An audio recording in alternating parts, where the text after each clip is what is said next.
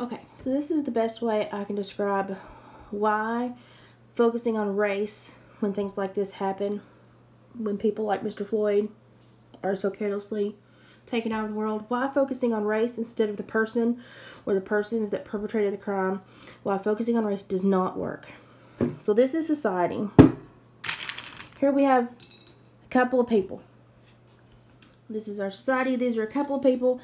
And let's say these are everybody that's upset right now in Minneapolis. Okay?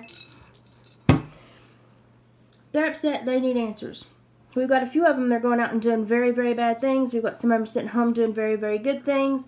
We've got some that are just confused. But they're all looking for guidance. Okay?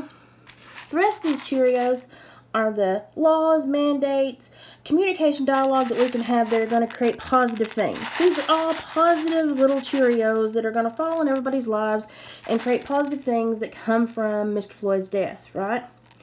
As we can see right now, society, we're talking about everything. It's wide open discussions. All the tidbits go straight to the people. All the information goes straight to the people. What happens when we put the blanket or the umbrella of race over the topic? Ain't nobody getting crap. We have blocked the tidbits of knowledge because now we're screening them ineffectively. We've got to talk about this like the problem it is. It's a person problem. We can talk about culture, race, and all these other things later down the line. But to correct this, we've got to correct the person problem. Best way I can describe it.